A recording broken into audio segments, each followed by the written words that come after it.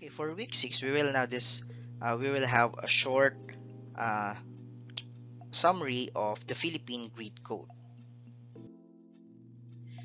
We have the overview of this Philippine Grid Code, which is established the basic rules, requirements, procedures, and standards that govern the operation, maintenance, and development of the high voltage backbone transmission system in the Philippines. Now we are discussing high voltage backbone.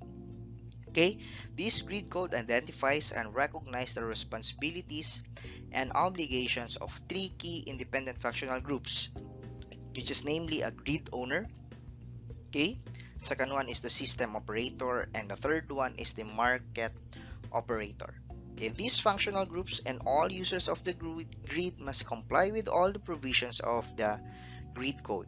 Okay, number one, the grid code is intended to be used with market rules of the wholesale electricity spot market, or we consider this as WESM, or WESM, to ensure the safe, reliable, and efficient operation of the grid.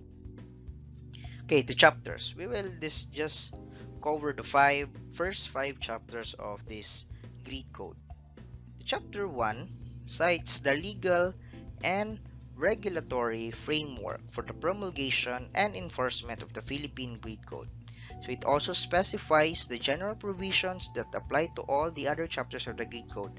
And is considered that the chapter 1 is the important thing because this is consists of the definition of terms and abbreviations used in this code. While the chapter 2 is the grid management, where it specifies the guidelines for grid management, the procedure for dispute resolution, the required operational reports, and the process for grid code enforcement and future revision. While the chapter 3 performs the standards for transmission. Okay? So in chapter 3, it specifies the performance standards for transmission of electricity that applies to the grid owner.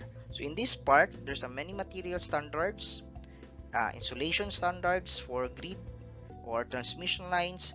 So please take note on this and read all the sections.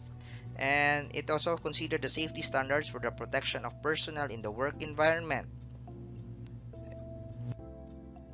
And the chapter 4, this is connected with the financial standards for generation and transmissions.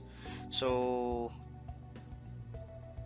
it ensures the affordability of electric power supply and to protect the public interest also.